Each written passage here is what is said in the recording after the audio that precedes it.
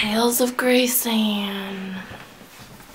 So, as many of you know, I was an exchange student in Sweden my junior year of high school, and it was amazing. But you know, I'm not here to tell you, how much fun I had and how pretty the country was.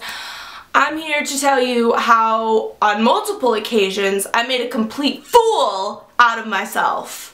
So on top of being an exchange student, I was also in the music program at my school, and each year they put on a musical at the end of the year. We were going to be putting on Les Mis. I'm in Sweden, so we're going to be doing the entire musical in Swedish. I had good Swedish social skills, but I would never be able to like play a part and act in Swedish. It was just not gonna happen.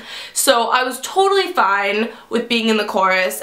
And I had one line.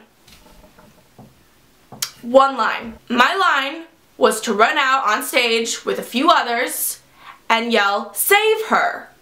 Like, "Save her! She's gonna die!" Which in Swedish, that's "Rädda henne." Every single time, every rehearsal, my friends always had to remind me, it's "Rädda henne." For some reason, it just didn't stick in my head and I always had to ask them. It's opening night, and the musical is going fantastic, everybody's doing great, I'm remembering the songs, blah blah blah, and it gets to that scene where I have the one line, and I was ready. Okay, I was like, you know what, I'm gonna give this my all. I got this line, and I'm gonna show them that I can act. I run out, and there's a full freaking audience, and I scream, "Raka henne!" Raka henne means shave her. Raka, to shave.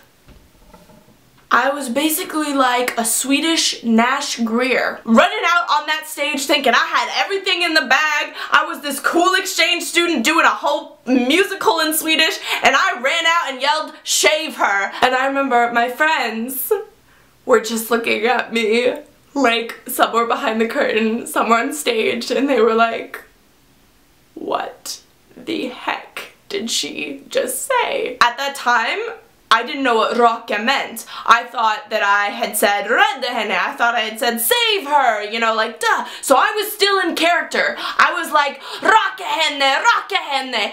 And they were like, "Graceanne, shut up." I'm just like, what are they, like, I am a star, like, please, I'm killing this line. Then the lights dim and I go backstage to get ready for, the next number, and my friends are like, "You just ran out and said, shave her."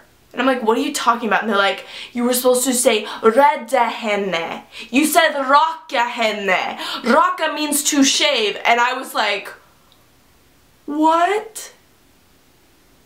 What? My one line. I just, nope, not gonna happen today, Graceanne. Like, now moving on from that to another time that I messed up my Swedish. I had just switched host families. I was with this new host family. It was our first night together. They made a nice dinner for me. It was really, cute. We were getting to know each other. I don't know if you guys know this, but I have a legit addiction to sugar. We were having this really nice meal, and I could start to feel like my sugar cravings like coming up. I asked them, when are we going to be having dessert? But I said, "När ska vi ha efterbliven?" Efterbliven means the retard. They didn't speak much English. This was my first night. They'd never hosted an exchange student before, so this is their first experience, and I'm over here going, "Hey, when we gonna have the retard? Yo, I'm hungry, when we gonna have the retard?" My host mom was like, "Do you mean efterrätt?" Which dessert is efterrätt. Yeah, the dessert, the efterrätt. Graceanne, you basically, for 5 minutes, were asking them, where's the retard? I want to eat a retard. I'm craving a retard. Yeah, so